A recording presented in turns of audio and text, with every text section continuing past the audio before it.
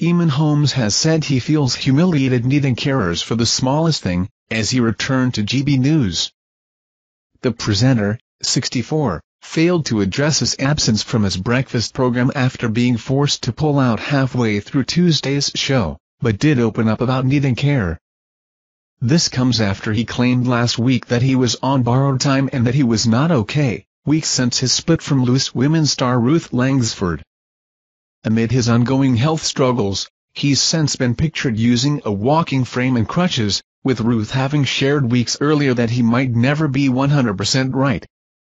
Speaking on Wednesday's GB News, Eamonn said, "I have been basically disabled for a year and a half or so, and it's horrendous. I have to have carers to do the smallest, simplest thing. It's humiliating, it's humbling, and thank goodness that the carers are available."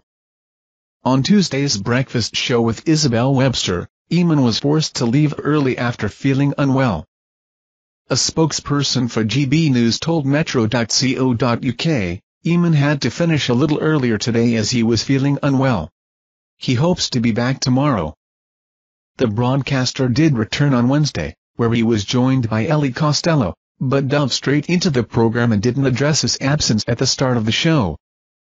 Elsewhere during the program, he had out at worksheet culture in a furious rant, after Labour leader Sir Keir Starmer said he puts work aside on Fridays after 6 p.m, unless it's absolutely urgent or a special reason.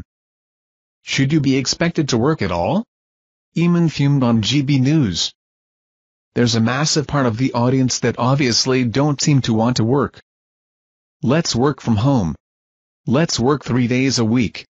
For goodness sake. It goes on and on. There's a clue in the title, work. How much more should be expected?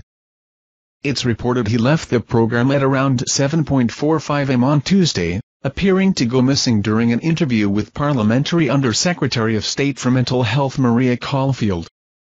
He left off-screen, with Isabel presenting the final 90 minutes of the show alone, and failing to address Eamonn's absence. A friend claimed to Mail Online that Eamonn was in good spirits, despite having to leave and go home early.